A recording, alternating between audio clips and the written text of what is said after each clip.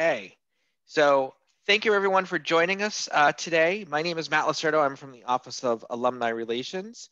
I also want to send a special thank you and welcome to any of our admitted students and families that may be joining us today. I know that there were a few that might be joining us, so thank you and welcome to your first Northeastern experience with some of our wonderful esteemed panelists. And with that, I really just want to kind of give a couple of quick instructions. If you have any questions during the presentation, please feel free to put them in the chat. We're more than happy to get that over to our panelists then. And we'll be able to make sure that those are answered. And if not, we'll make sure to get it to our panelists afterwards so they can try to get an answer to you. Along with that, the best way to kind of see the main person speaking at the time is in that top right corner of your screen. There should be a little view button. Please feel free to hit that and hit speaker view. And also, we always ask if you can please leave yourself on mute just during the presentation so we don't have any background noise, you know, a random trash truck or something like that that may go by that you aren't expecting can maybe throw off a little bit of the presentation and our speakers. So with that, I'm going to pass it off because I know you don't want to listen to me anymore. So we'll go over to that. And Allison, feel free to take it over. And we really look forward to this presentation. Thank you very much. And hello, everyone. And welcome to Northeastern if you're just joining us as a new family. And what I'd like to talk about today is our panel discussion. It's going to be very interesting. And this discussion is about liberal arts and how it matters in the age of COVID. And, you know, I think that this conversation is also about the College of Social Science and Humanities at Northeastern and what they've done over the last 12 months, you know, when we've all been impacted by COVID-19. So if we think about last year, I think that we can all agree that our society was really forced to change how we live, how we work, how we socialize. And that's occurred because of this pandemic. And, you know, were we ready for it?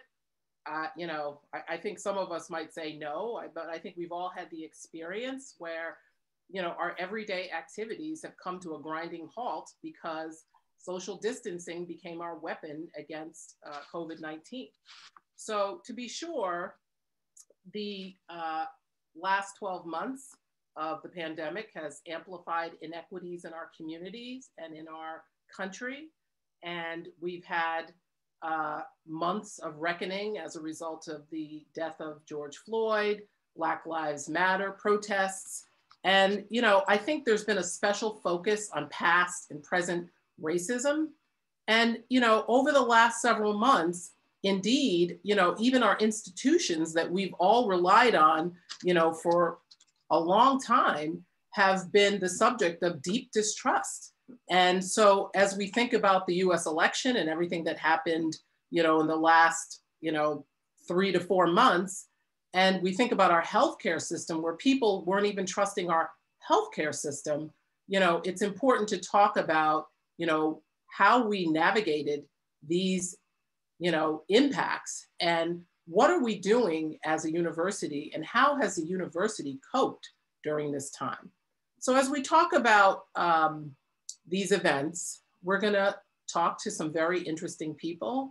They are directly, you know, involved in a lot of activities with Northeastern. And I think we're gonna hear about how they fared. And I think you'll find that we've done some great things and I think we've had some learnings. So with that, I'm going to jump right in. You know, I'm pleased to moderate this panel discussion. And I'd like to invite my panelists to each say a few words about themselves when they have the opportunity to speak. So let's jump right in and let's go to Dean Poiger. She is, you know, our dean. And I think Dean, we've talked about liberal arts education and, you know, if you receive a liberal arts education, you will have the ability to think critically. So how has the college's experiential liberal arts model prepared the college for the work that's been done during the pandemic? Alison, thank you so much for this question. And before I answer this question, let me just take this opportunity to thank you as distinguished alumna and also as a key member of the Dean Strategy Council, as well as Ed, the chair of our Dean Strategy Council, and our panelists, Elisa Lincoln and Kyla, as well, for joining this conversation. Also want to join you in welcoming our audience and look forward to questions from you in the audience ultimately as well. Alison posed a big and important question. How did our experiential liberal arts mission prepare us for COVID? And I think, Alison, you early on suggested that none of us were really prepared. That was going from the individual level to the level of institutions such as cities and states and the international community. And yet at the local level, and certainly at Northeastern and in many other ways, we have seen such important adaptations, as well as also a highlighting of social inequities. And so the pandemic has been a very difficult time, and at the same time also a time for a lot of important innovation and a lot of important thinking. At the core of our experiential liberal arts mission, which we have formulated for the College of Social Sciences and Humanities, are really three things. One is the intertwining of our research, teaching, and engagement with communities around us missions. So again, intertwining research, teaching, and engagement. And those of you who are alums, but I'm sure also all of you who are parents are of course very aware that co-op is one of the foundations on which we engage with communities. I hope that in the course of our conversation today, you will also hear about other modes of engaging, be it through our research or through service learning, just to give you a couple of examples. We also see, again, local and global engagement as very important to our mission. That means being very conscious of our locations, which, as you know, in the Global Campus Network, extend at this point from Boston to London to Vancouver, just to give three of our campuses, to Portland, Maine, of course, as well. And another important characteristic of the experiential liberal arts mission that I would like you to keep in mind as I ultimately talk about our pivots during COVID is that we really see responding to and integrating the digital into the work we do in the social sciences, in the humanities, and also in policy work as very, very important. Now, these were all values that were well established in the college before the pandemic hit us. We then, as so many institutions and really as all universities, went into a complete remote work mode in March of last year, so just about a year ago. And then ultimately, we're first able to bring research activities back to campus. And by September, we're able to bring more colleagues and students back to campus as well. And the success of that physical opening, I think, is something that we are very proud of. At the same time, we have operated and continue to operate in what we call different modalities. And I've joked with some of you, so let me just do this with all of you in the audience as well. My family started to complain that I was using the word modality way too often. But honestly, thinking in different modalities, I think we all have experienced that, right? So we had first our courses pivot to synchronous learning via Zoom, as well as using more of the Blackboard and Canvas platforms for delivery of content as well. We then pivoted completely to Canvas and to a much more mixed model by the fall semester. The reason I can give you some evidence that overall that was successful. Our students were incredibly generous with us, as were our faculty and staff. And all this happening, of course, and all of you are so aware of that during a time when there was just so much uncertainty about physical health, but also when caregiving became something that was so much on the agenda for so many people, especially childcare, but also the care of elders. For many families, also grieving involved, anxiety involved. So overall, a really difficult time. again, so much generosity of the members of our communities, from parents to alumni, to our community partners, to our faculty, staff, and students. And so I will say that we brought the spring semester to a successful conclusion. Our students then joined us in record numbers. And in the college, we teach, of course, our own majors, but the majority of our credit hours, as we call it, we actually do deliver to students from around the university, and they joined us in record numbers. And I think that has something to do with the fact that work in the social sciences and humanities actually was somewhat easier to transfer into the mixed modalities in which we have operated than true wet lab work, for example. But also that our students, and no matter what the major was, affirmed something that we had been seeing before the pandemic, that they really enjoy looking at big problems from multiple angles. And they recognize that the social sciences policy work, humanities work also can provide some of these frameworks. This goes hand in hand with the development that we've seen over the last few years in the college, that more and more of our students at the undergraduate level are in what we call combined majors, and many of them in combined majors that cross colleges. So just to give you a couple of examples, English and biology, for example. And what a time to have a combination such as English and biology, or health sciences and sociology, in order to look at how to make an impact, how to also analyze a period of such intense crisis, a period that I think Alison captured so well for us when she talked about the three prongs of that crisis: the health crisis, the awakening to a need for more reckoning, which is certainly focused heavily on the United States, but also is in many ways a global phenomenon. And then, of course, also the crisis of governance that we have seen in so many different contexts. So I would be very happy to answer many more questions related to this. Let me just end on one more note. One thing that we had seen beforehand is that many of our students were asking for more online offerings. And I'm sure you have all noticed that the validity of online learning has been much debated in the press, and sometimes, quite frankly, in way too simplistic terms. But because of flexibility for their schedules, because they wanted to do classes with us while being abroad, or because of wanting to do a class, say, while being on co-op, we had, and also because of our professional master's programs, we had moved more into online spaces. And that meant really quite in contrast to many of our peer and aspirant institutions, that in our college alone, about a quarter of the faculty had online teaching experience. And they really helped their colleagues in thinking through what one does in synchronous ways, such as what we are doing right now on Zoom together, and what one does in a more online asynchronous, what we call online teaching and learning.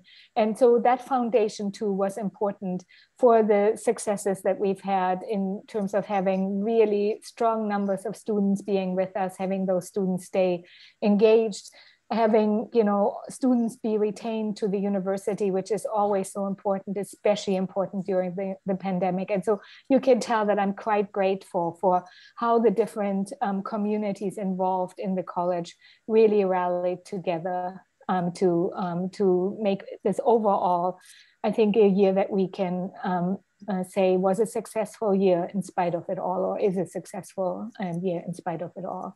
Alison, back to you. Thank you.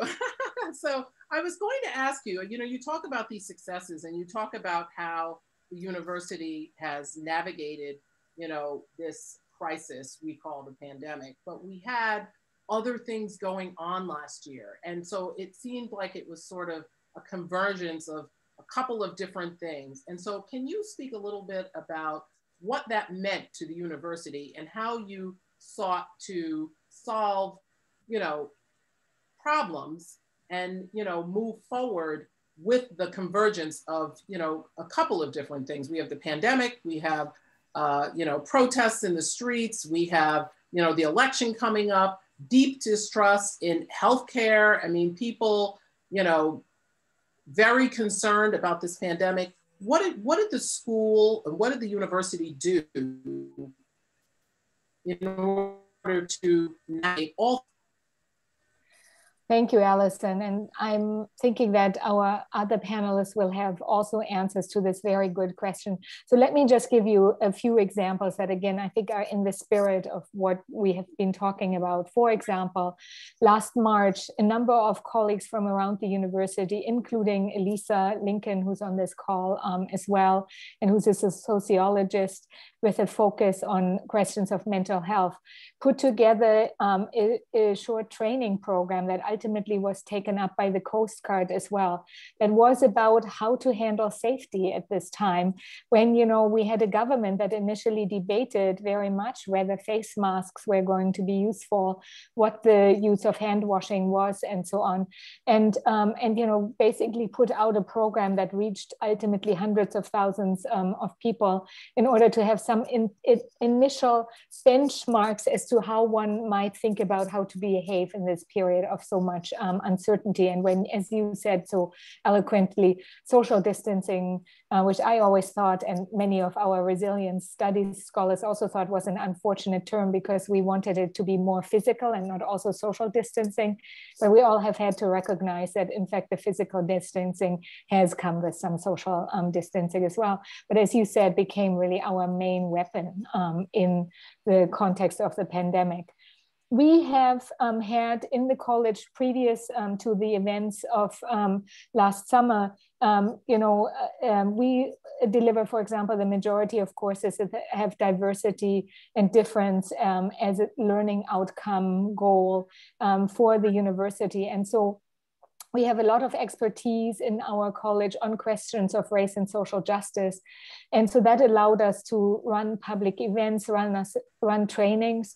And at the same time, what I think all of us have been clear on is we too need to always think from our different standpoints about how we are contributing to difficulties, to failures in the reckonings that we need, to continuations of power relations that need to be changed. And so what's been very rewarding is to see faculty, students, staff, again, with external communities engaged in those conversations as well. Our writing program, for example, ran community-based writing workshops about where people were encouraged to use creative writing in order to express themselves during the triple, minimum dual, but I'm now going to put the governance one as a triple pandemic into it. During the triple pandemic in the fall and in this semester, again, we are running a racial literacy series. Our Dean Strategy Council, and you'll hear more from Alison and Ed there, have been very important advisors to us there as well as to what is important to do. So recognizing that we have strong foundations and then that we always need to adapt has been so important in this context, for sure. So let's hear from Dean Lincoln about research, because you talk about the research, you talk about the fact that we're remote. So Associate Dean Lincoln, can you share with us how the pandemic has impacted the university from your perspective? And let's talk a little bit about the research that was done during the last year. Sure, happy to do that. So initially, the university in March faced the challenge of what to do with ongoing research as the pandemic and its impacts hit the university. That included faculty, staff, and students all engaged in research. And one of the things that I found pretty impressive was all of the associate deans of research got together with the senior vice provost of research and many, many other folks from around campus to think about things that ranged from, what do you do when a shipment of white mice arrive at the university and there's no lab to put the mice into, right? Now, and as Dean Poiger said, in some ways, for those of us in the College of Social Science and Humanities, it was a bit easier to pivot during COVID. And so I think at the university level, there was a real coming together to think about how to support each college and how to work across the colleges to support. But early in the pandemic, both the university and the College of Social Science and Humanities began to provide seed funding to research teams, both to pivot their ongoing research, to think about how do you keep doing what you're doing and do that during physical distancing, or how do you begin to think about questions that are arising with COVID or later on in the summer, racial justice, as they arise, or for other folks to think about new high impact research projects that brought together diverse expertise of our colleagues within CSSH and reaching across the other colleges to help us better understand the pandemic and its many social, economic, ethical, political impacts. And so in addition to this funding related to COVID in CSSH, I think we were quite proud to be able to more than double the opportunities for pilot projects in the past year, including a specific call for proposals to further research addressing issues of racial equity and justice, and to allow our teams to have additional support during these really, really challenging days. And this work of our faculty and student teams has really led to some exciting ongoing initiatives, in many cases receiving larger externally funded grants to further develop these projects. And I will mention just a few examples of these. So keep in mind, these are a selected few, there are many more. And it's important to notice that these tackle the very kind of complex challenges that Dean Poiger referred to. And that in addition, each of these is engaging CSSH students in research projects, and many are continuing to engage with diverse community partners. So for instance, Dan O'Brien, who is our director of the Boston Area Research Institute, which are known as BARI, and his colleagues Nick Beecham and Ryan Wang recently received IERPA funding for a project to quote, predict, it's called Predict the Next Outbreak.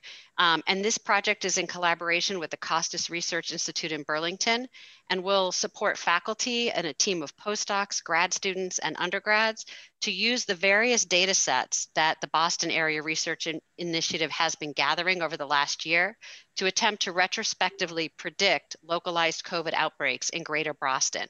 And Dan and his team have been able to do this down to the zip code level or the municipality level. And these results will hopefully help the government to implement a forecasting system for the time between now and herd immunity or any subsequent flare-ups from variants or future pandemics. Another example is the work of Victoria Kane and her teams. She's an associate professor of history and she works with both undergrad and grad students. And they have helped to create a resource called a Journal of the Plague Year, an archive of COVID. And I can drop the link into the chat, but I realize I'm not going to do it right now because the multitasking is not quite there yet, but I will drop it in. It's a really wonderful digital repository where people can crowdsource images, oral histories, videos, and stories about the global experience of COVID-19 and create a lasting historical record of this really unprecedented moment. Another example is the work of Alicia Modestino, who's an associate professor of public policy and economics. She's also the director of research for our Dukakis Center. She and Jamie Ladge, who is a associate professor in the business school, and myself have a project to explore the impact of diverse employer practices, childcare models, family work stressors, and mental health and well-being during COVID. This work, like many of our CSSH faculty and student teams, has led to a great deal of public engagement for the team, including Professor Modestino's work on childcare being cited on ABC's Nightline, the Wall Street Journal, the Washington Post. My personal favorite was the Trevor Noah Show.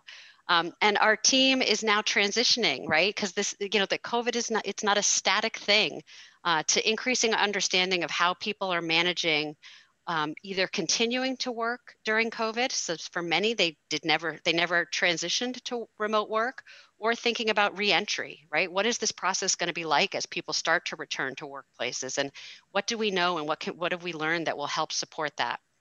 And then just lastly, I'll just throw this one in because we just heard today and it was so exciting. We actually just got word today that Professor Linda Blum, who's a professor of sociology, will receive a Spencer Foundation grant to do a project that's called Biographical Disruption, Transitions from College to Adulthood amid the pandemic and its aftermath. And as you can imagine, this is a very timely study if we think about the students that we all work with who are, you know, transitioning to adulthood in so many ways during this really unprecedented moment. So I will stop there. I could go on and on and on. Well, thank you. But let me just ask you one question. So you talk about all of these really interesting projects. Can you share a little bit about how you get students engaged with professors to work on these really amazing projects? Absolutely. So there are a range of mechanisms by which faculty and students come together. So the university has an event called Source. Oh, did I get the name wrong? Laura Green or Uta, help me. Source is Source. good. Source is good. Your word. Just had and students get the peak awards, Elisa. Yes, I was going there. But the university has a large event each year where many of people who do research go, and this year it was virtual, and students can attend and meet faculty, learn about their projects. The Provost's office gives out a number of awards called the Peak Awards that will provide stipends and supplements for students.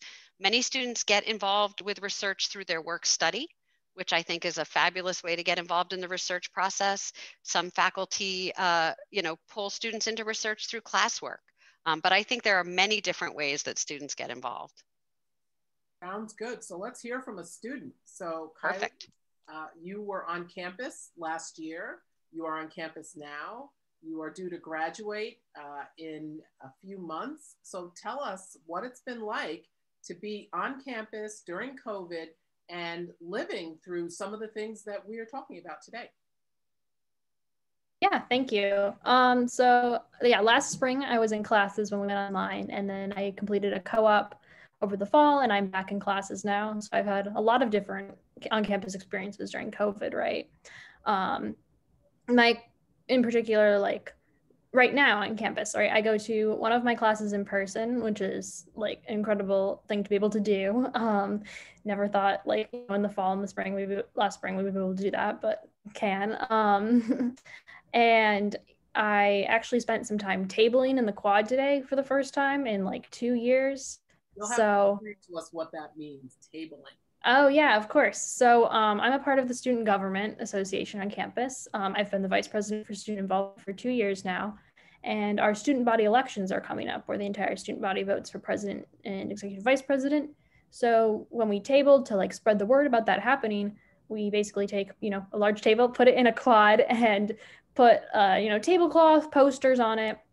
And usually we attract people to the table to talk to us about it with food. But this year we're trying to, find other ways to, attract people besides just like yelling, "Hi, how are you doing?" across the quad to get them to talk to us about student body elections. But that's been an incredible way to be able to interact with more people again in a safe way, obviously. And I spent my co-op actually, which, not entirely on campus, but my co-op was kind of impacted by COVID a bit too. I worked for the Department of Justice in the U.S. Attorney's Office. But I got to do my co-op half in person, half remote, which was like I was told, it was a very different experience because that office is usually like very fast paced, very lively, and there weren't that many people there. But and so instead of like doing a lot of trial prep and all of that type of stuff, I actually got to do a lot of in-depth research. I got to do some legal writing, like writing motions for judges that normally co-ops don't get to do. So in that kind of way, like COVID definitely changed my co-op experience, but it definitely made it just as impactful as it would have been otherwise. Yeah, on campus. So were you surprised? So I remember going on co-op very well, and I always looked forward to going on co-op. But when COVID happened in March, I mean, did you say to yourself, my co-op is over, or what were you thinking? And how did the university help you to realize that, hey, I'm going to do this co-op and I'm going to move forward to where you are today? Yeah, I actually had gotten my co-op very early. I got it in early February, and most people I knew were still like trying to get a co-op when we went online. Although to be fair, when we first went online, no one thought it was going to last past the summer. Like I didn't even think about my co-op being impacted the first like couple weeks, right? And then you start thinking about it. Like one of my friends like lost her co-op because of it, and she managed to find another one. The university helped her find another one, but she had like lost it, and then you get a little anxious about it. But my co-op advisor was very like straightforward with me. She was like, your co-op is gonna happen. They're making it work for you, because usually we couldn't have done it online because of the secure servers we had to use and stuff, but they were like making it work for me. And like I just my start date got pushed back a little bit, but I still had like a great experience. I still had a great experience, and I was still like always like, you're doing this co-op. Like it was very like reassuring. Everyone at the university was like, you're doing this co-op, and if it doesn't happen, we're gonna figure something else out, because obviously I'm graduating, so I didn't have a lot of time left. So figuring things out has been a big thing at Northeastern this year, because I know, I think sometime last year I had agreed to participate in the RISE competition. And, you know, that was supposed to be in person. I was looking forward to coming to Boston to be a judge. And then all of a sudden, we weren't sure this was going to happen. And I can tell you all that it actually happened. And it was all virtual. And, you know, my experience was a pretty amazing one in that, you know, I got to watch students present on some amazing projects and research. I mean, talk about innovation. I mean, it was amazing. And what I think about that now is, hey, you know, we use technology for just about everything, to socialize, to do medicine, you know, to get medical services. You know, we use it for everything, to work. And, you know, I don't think we were that dependent on technology until about a year ago. So I think the key here is that there's been a lot of figuring out, you know, how do we move forward? So let me move over to Ed. And Ed, you are the chair of the Dean's Strategy Council. I'd like to ask you, you know, how did this pandemic change or impact the way you ran the council, and what are the things that you thought we should focus on as a council? I'm now on the council, folks. But what did you think we needed to focus on given the convergence of all of these events in 1 year? Thanks. Let me first acknowledge what everybody can tell, which is that it's an honor to be on the council, and we have some very talented people, as Allison is demonstrating. The Dean Strategy Council is an opportunity for alumni and for parents to have input directly into the activities and practices at the college and the university. And a lot of the credit for that goes to Dean Poiger, but also the other folks on faculty and in the administration who've been supporting us. What we've done here is we've created this entity that allows us to participate very directly in the university. And so we've tackled the pandemic like any other institution in the sense that we're now virtual. I would say we've gone from, of course, the in-person meetings to being more virtual. And in fact, it's been a benefit because now we seem to be meeting a lot more frequently, and we're able to take advantage of addressing specific issues as they come up. And in that regard, I would say the kinds of things we really have tried to focus on are the issues that are affecting the university and its community more broadly. How do we conduct this college during this type of situation? So we've been directly involved in issues of reopening, issues of how do you adapt the curriculum to fit the current situation, and are there particular areas that we should be focusing on? We have been involved in the research areas that have been discussed earlier that the university is focusing on, and we've had a chance to provide our input and reaction to some of that. So it's all been very worthwhile and hopefully have some benefit for all concerned. So as we think about some of the changes that we've made at the university, I'd like to throw this open to anyone who wants to answer this question. So, you know, there are things that I kind of describe as pandemic gifts, and I talk about that at work. You know, none of us thought we'd be home for a year. I've been going to the office every day, but my entire team in every location, and we're in 5 locations, everyone's at home. And we really needed to make sure that we were able to run our business effectively and efficiently, even though everyone's at home. So what are some of the pandemic gifts that you all have experienced at the university? And, you know, Ed, if you answer this question, I'd like to know if you see any opportunities for future gifts that the university can benefit from, just, you know, from the learnings that we've had in the last year. Allison, well, I can take it briefly. Good. I can take it briefly and then pass the baton. Is one of the opportunities that we have at the Dean Strategy Council, as I said, is in helping to shape areas. Some of that comes with our ideas, some of that comes with our philanthropy, And some of that comes really with just building on the work of many others. And we have had a chance now to be tackling some of the most difficult issues that we as a society face. Just a couple of very quick examples.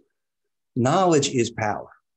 And the understanding of how government functions and its limitations, as well as its goals and purposes, is something that we see now is reflected in exactly how our society is interacting. So there's a lot of confusion out there about, you know, what are the constitutional limits of government? What is the role of different bodies in government in terms of certifying elections? You know, that's an issue of tremendous interest and remains of tremendous interest. A university is in best position to help educate and to help understand those issues that transcend anything. We've also been taking on and helping to sponsor analysis of relationship issues, violence in personal relationships. We've seen during the pandemic, unfortunately, that there has really been a pretty dramatic uptick in terms of interrelationship violence. In some ways, you know, you can see that it is something that may result from the more confined arrangements we have, and people don't have the normal socializing. And so from a university perspective, we have a chance to try to look into those issues, you know, for the betterment of society, and the broader issue of how is this pandemic really playing out in terms of racial justice, economic justice. It's clear that there are differing impacts on differing groups. All of these issues are essential to a liberal arts focus, if you will. But I also suggest that the beauty and the tremendous advantage of a university like Northeastern, and Northeastern clearly at the forefront of this, is it's a bridge that Northeastern tries to build from the academic analysis of an issue to the practical implementation of solutions, which is why we speak in terms of experiential learning. We're trying to build that bridge, and there's an opportunity at Northeastern to really do that. It's a university that is very proactive in identifying issues and developing solutions. And all of that is something that we've really been lucky enough to work with so many talented people over this last year to try to address. And so I think, you know, we've had some really, you know, holistic discussions in our council meetings. I know I attended a couple last year, and I was really impressed by, you know, just the level of interest and, you know, the deep focus on some of the areas around diversity and how the university can help some of the students that are on campus, off campus, the community. So Uta, could you talk a little bit about some of the things that we talked about as, you know, kind of future state, things that we'd like to see ourselves doing? Yeah, thank you, Allison. And I want to thank you and Ed and the Dean Strategy Council for both your wisdom and your philanthropy, because that combination is really what makes this group so powerful and so impactful for the college. And so, for example, the philanthropy helps support fellowships in the Humanities Center. The theme for the Humanities Center next year is going to be reckonings. I haven't actually had a chance to brief the two of you on that yet. So it allows graduate students to participate with faculty in intense discussion of work that they are developing. And then there's always some public programming associated with it that draws the broader community into this as well, just to give you that as one of the examples. Supporting our colleagues in the work that we have run under the label of racial literacy, and that's been work that has been done between colleagues in Beauvais, arts, media, and design. So again, I think some of you in the chat are alluding to the fact that there's, of course, multiple colleges at Northeastern. Rest assured that those colleges, while having their own identities, also really collaborate a lot. And again, this kind of work that's at the intersection of social challenges and health has been an important theme for the college for a while. And of course, COVID has made that even more urgent. Again, Elisa Linkett gave you some examples there. It's really exciting, I have to say, to have to be able to ask these questions. And Alison, you taught me a new word, pandemic gifts. We have often talked about challenges and silver linings during the pandemic. And indeed, I think some of the examples that we are giving are indeed these silver linings. The engagement with technology raises so many important questions about access, equity, justice, also bias in algorithms, for example. Again, with funding from the Dean Strategy Council, we've been able to support our Ethics Institute that is now very much involved in the university-wide cluster on these questions. We are bringing a new colleague, Rashida Richardson, in to the university, who will be jointly appointed between the School of Law and our college, who's someone who interacts from her law perspective and from her activist perspective about questioning the ways in which algorithms are used, for example, in sentencing decisions, while working closely with computer scientists. And so she's someone who partially is attracted to Northeastern because she has a Northeastern law degree, but also because she sees this as a place where she can actually do this intertwining that I talked about of research, teaching, and engagement. And I already look forward to the kinds of co-ops that she will bring to the generation that follows Kyla. And again, you can see someone from political science like Kyla doing such important work where she got to the right briefs. And you know, Kyla and I had a chance to talk yesterday. She really impersonates what's so exciting about silver linings that we are finding, because Kyla is now doing her capstone project building on her co-op. And this kind of intertwining, again, has not of what we do in our classrooms and what we do when we engage with broader communities, fortunately did not stall during the pandemic, but became even more clear because of the triple pandemics, just how important that is, as Alison and Ed have also powerfully said, right? That is really something that they are seeing Northeastern really having as a key value. And I just believe that that's key for the future of the liberal arts everywhere, and see us at Northeastern with the support of parents, students, alums, really particularly well positioned there. You know, technology has really become the connector. And I wonder if there are things that you've done from a technology perspective, from an educational and teaching perspective, that you think you might want to keep even after the pandemic is over and maybe everybody's back to normal. Any thoughts on that? I have lots of thoughts, Alison. I wonder whether we could just throw this question to Kyla and see whether she sees anything that she would like to keep, or whether she recommends we don't keep much at all. And then I'll definitely give my perspective on that as well. And then we'll leave a few minutes for some questions from the chat. Great. Kyla? Yeah. Okay. I'm a huge fan of learning in person, I think. So I don't know if I'm the best person to be like, oh, let's keep everything. But like definitely things that have happened in the classroom, like as a result of COVID, that didn't happen before. I think it's definitely become more like, I want to say like open communication. Like there's a lot more channels, I think, that we've developed for students and professors to communicate. Like, you know, office hours have become easier for everyone.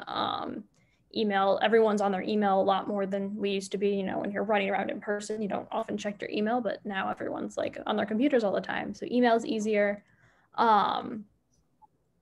Just like one of my professors actually basically created a completely asynchronous version of the class where we have a lot of different media type, like lectures, movies, stuff we have to watch and listen to. And every, 2 days or twice a week, we take a little online quiz about it, so it's like we're constantly engaged in material in a way where we wouldn't really have time to if we didn't have most of that class online.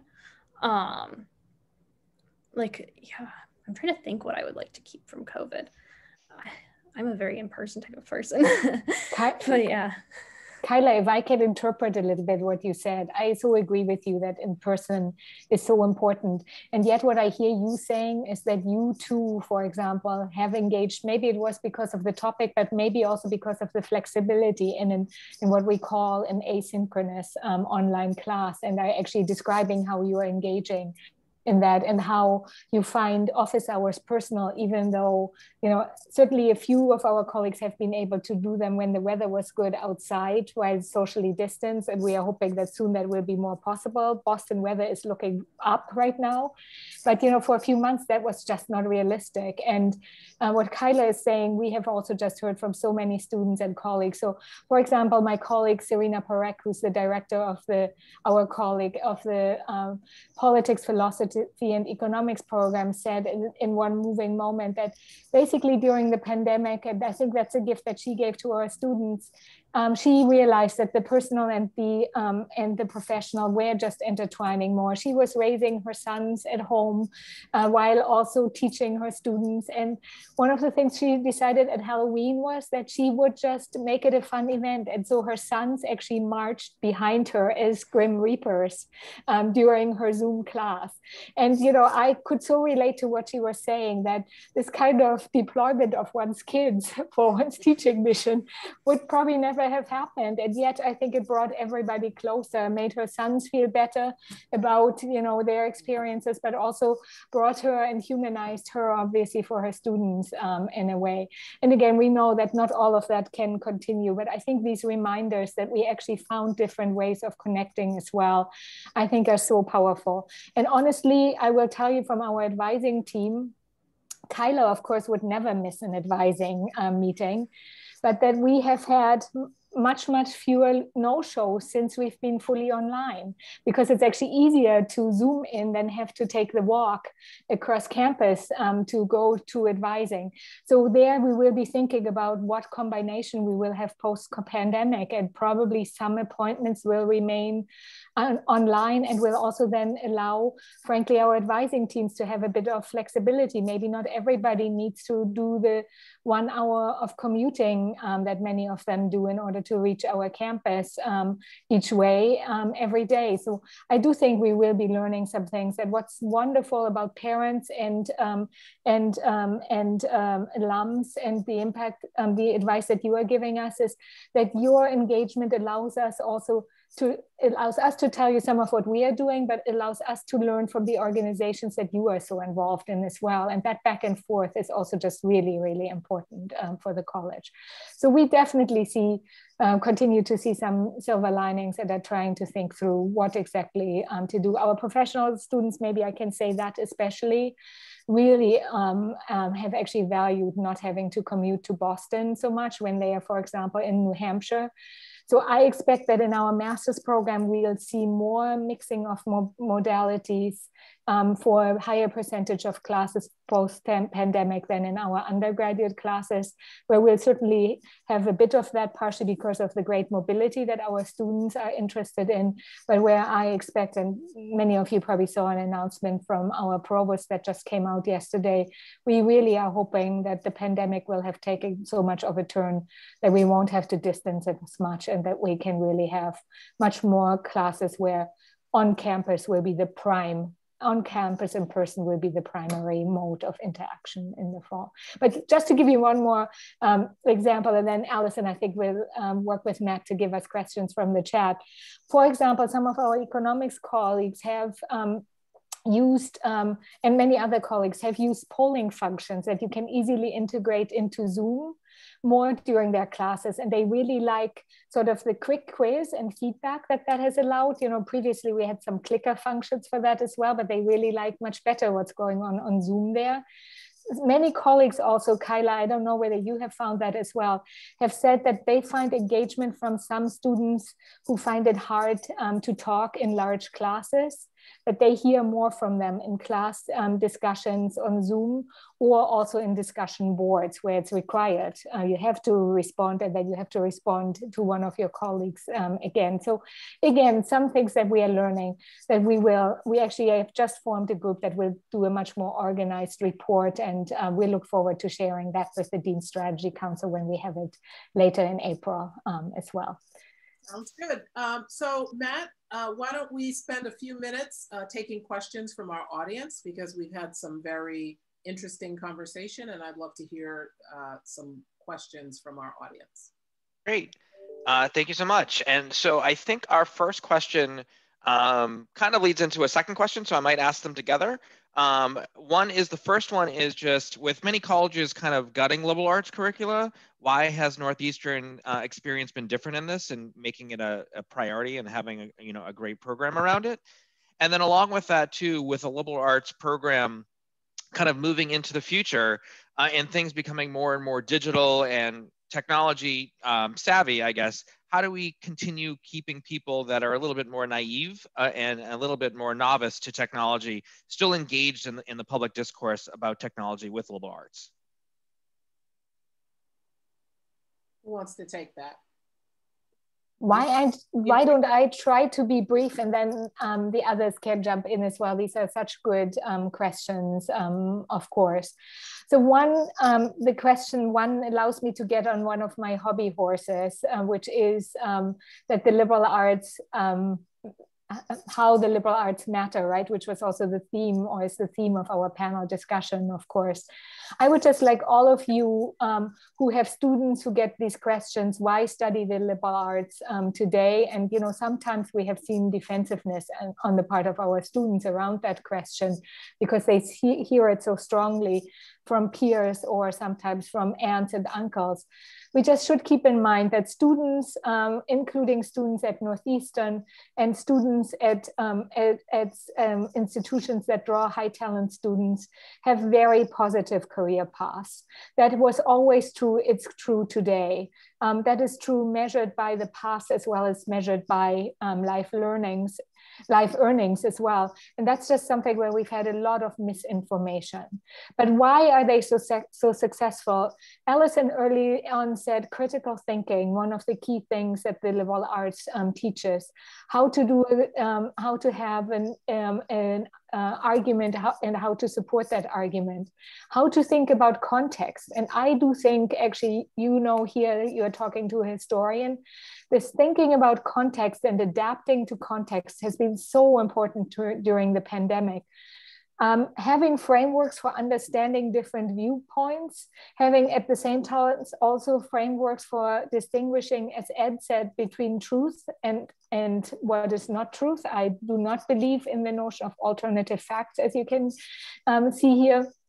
But again, having frameworks for that rather than having all the answers, that's what we can do together in the liberal arts. And what's so exciting about doing that kind of work at Northeastern is that we do that in such deep involvement with communities beyond the university. And that holds us accountable in important ways as well. That's always work in progress. We are by no means perfect, but it's a very exciting mission to be part of. And I let others answer, perhaps say a few more words about technology in that context as well.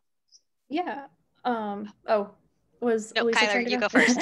I was just going to add about, like, why do you study the liberal arts? Like that question that, Uta was referring to.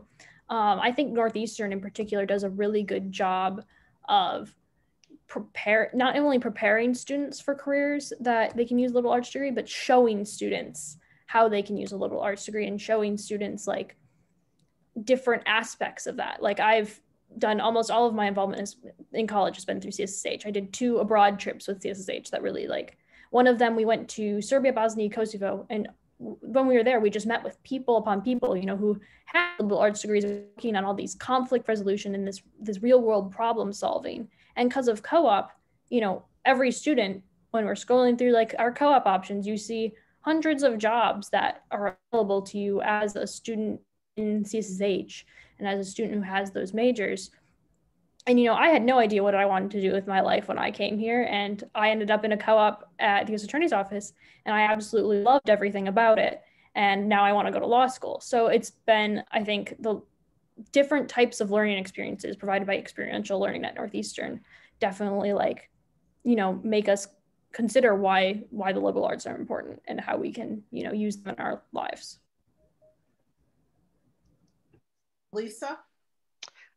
Just briefly, I would add that on the research side, in the past year with the COVID pandemic, we've seen such tremendous scientific advances in the development of vaccines and testing. And yet, with all of that, I feel that at the university level, CSSH faculty, student, and staff teams have been drawn upon time and time again this year to contribute knowledge and expertise to solving some of the most challenging COVID problems and racial justice challenges that actually are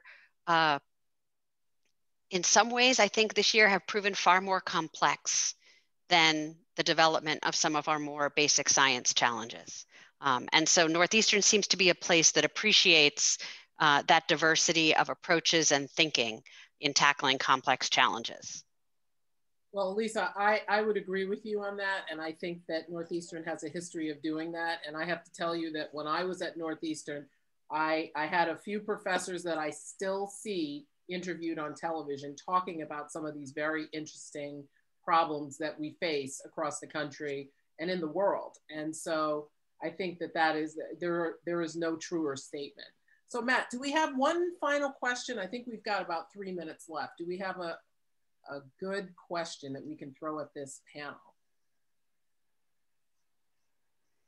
I think there's one question is just really more of kind of the demographics of kind of CSSH and kind of, you know, with how things have changed, what is the true demographics of the body, the faculty, and things like that between gender and race and other things of trying to have a diverse opinion from many different backgrounds as well. Uta, would you like to take that question?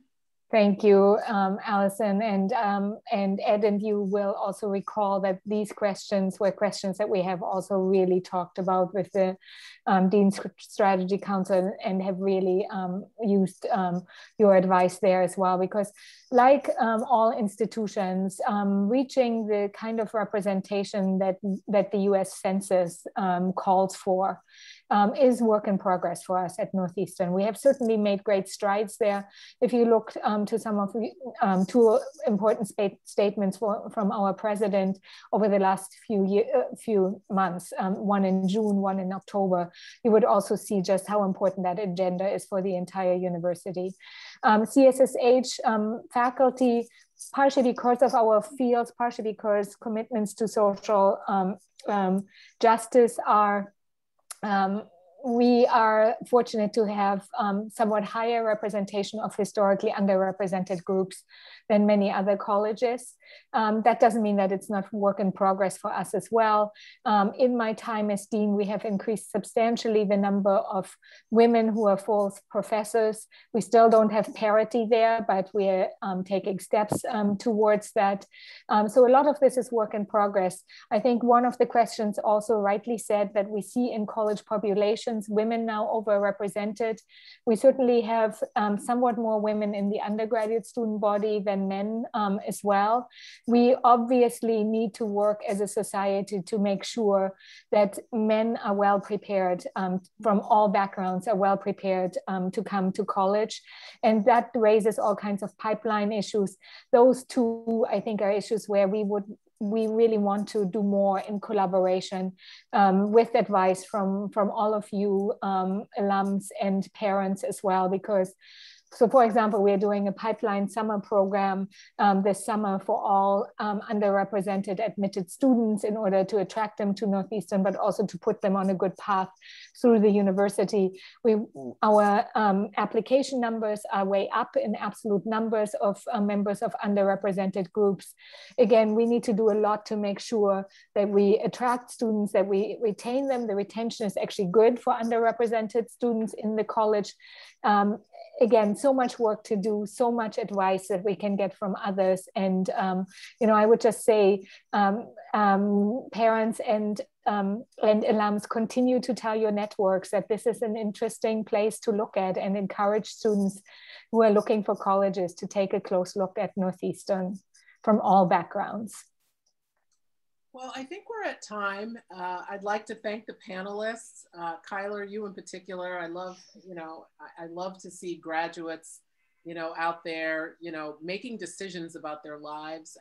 And I think it's important for our community to realize that you are who we are creating. And, I think it's wonderful to see that, you came to Northeastern with no idea about what you wanted to do, and you left with a passion and with a direction. And so I think that that's really important. I'd like to thank Dean Poiger, Ed, thank you very much.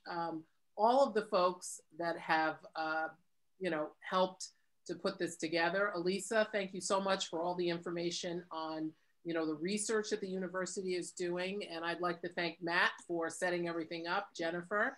And I'd like to thank the audience for their attention and participation. And I wish you all a wonderful afternoon.